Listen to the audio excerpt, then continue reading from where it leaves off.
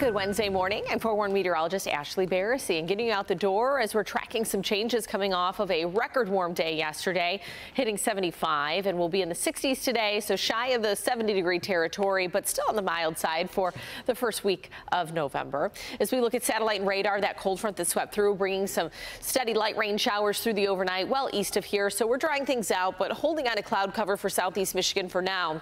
You can see quite a bit of clearing throughout other portions of lower Michigan. So that's what's in store for the later part of today as we'll welcome back some of that sunshine. High pressure that you see off towards Kansas City, well, that will continue to dominate our weather pattern over the next couple days as we dry out, get some sunshine. But that cooler air mass in the wake of the cold front builds in for the rest of the week. So as we take more of a regional view at temperatures, we are at 60, but almost 10 degrees cooler in Chicago and more than 20 degrees cooler if you look off towards Des Moines, reporting 39 degrees, just a degree above freezing up into Minneapolis and Duluth. So here's a look at our temperatures around town. 58 in Ann Arbor, 58 in Lapeer, 59 in Monroe. So either side of 60 across the area. Bus stop forecast for today looking like we'll be right around 60 degrees or 62 come pickup time for the kids at the bus stop. And then we get in the upper 60s this afternoon as we start to thin out that cloud cover into the later part of the day. So some sunshine working its way in the afternoon and evening.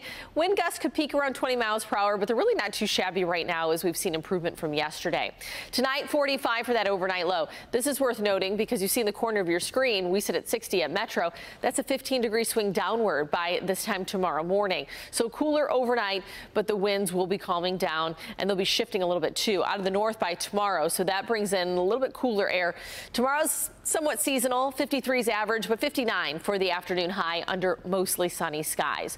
Tracking the tropics, so we have Hurricane Rafael right now as a Cat 1 hurricane that's heading towards Cuba, moving northwest at 14 miles per hour, sustained winds at 90, and this is supposed to rapidly intensify today. Before we put the tracker on, worth noting tropical storm warnings in effect for the Florida Keys. Now that doesn't mean that the eye of the system is going to make impact, but the outer bands, the rain, the wind will have impact just to the southern tip there of Florida. Otherwise, the eye of this system is going to track more so towards the Gulf states as far as Louisiana and Texas. But this is how it pans out right now with our tropical tracker. Rapidly intensifying to a Cat 2 hurricane in western Cuba by midday today, pushes off into the Gulf, moves more west than anything. So it should start to lose a little bit of that momentum. In fact, becoming a tropical storm by the time we get into early Monday.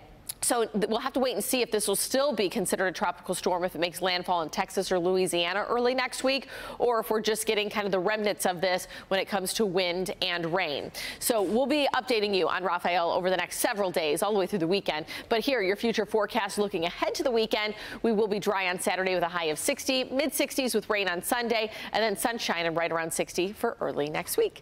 That's a look at your future forecast.